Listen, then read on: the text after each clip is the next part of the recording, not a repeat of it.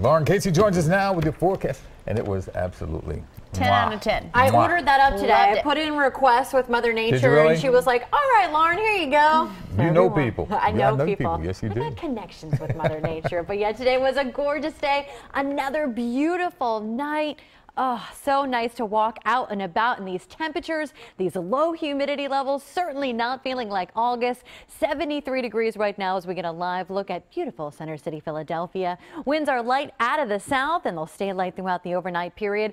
High temperatures today, we hit average right on the head, 86 degrees, but I don't think it felt like 86 with that low humidity. We had a nice breeze and we started off on the cooler side of average by about 5 degrees this morning at 64 in Philadelphia. And temperatures right now are cooling off once again. We're in the 50s already in the Poconos, 60s in the Lehigh Valley, Berks County, same case down the shore. We're at 68 degrees right now in central Delaware, and 73 degrees is that current temperature in Philadelphia. Some of our cool spots as we check in on our live neighborhood network: 63 in Bluebell. We're down to 63 in Pottstown and Vineland, hanging out in the mid 60s. Winds are calm at all of those reporting sites. And overnight tonight, a calm night in store, crystal clear skies dropping back to 65 degrees. Very comfortable once again, and another nice day tomorrow.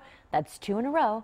Comfortable humidity levels still, although dew points will be a little bit higher tomorrow. High temperature at 85 degrees. Storm Scan 3 showing us quiet conditions, high pressure in control up and down the eastern seaboard. So really not a cloud in the sky right now, but much more activity as we pan down towards the southern Gulf of Mexico. This is now Hurricane Franklin, and it is nearing landfall along the eastern Mexican coastline. You could kind of make out on the satellite imagery that is the eye of this Category 1 system that is going to make landfall as we head into the next couple of hours. Right near Veracruz, winds right now 85 miles per hour, so a strong Category 1 movement off to the west at about 13 miles per hour, and will bring parts of this country flooding, rains, and of course those strong winds right near the coastline, then quickly dissipate over the mountainous region as we head into the next day.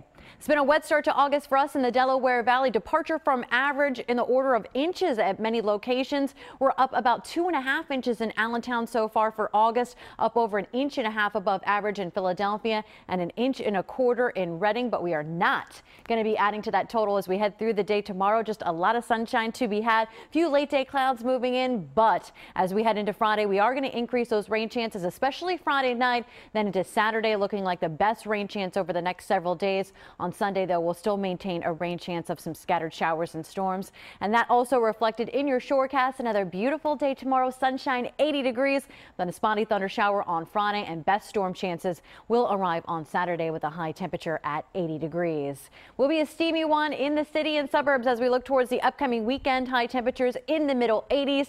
Humidity levels will be cruising on up. That AC will be clicking back on. Looks like the wetter day at this point is going to be on Saturday. Still need to fine-tune that forecast. Models need to align a little bit more so we can have a little more confidence in just how wet it will be. But Saturday, Sunday, Monday, just prepared for a chance of a storm cruising on by.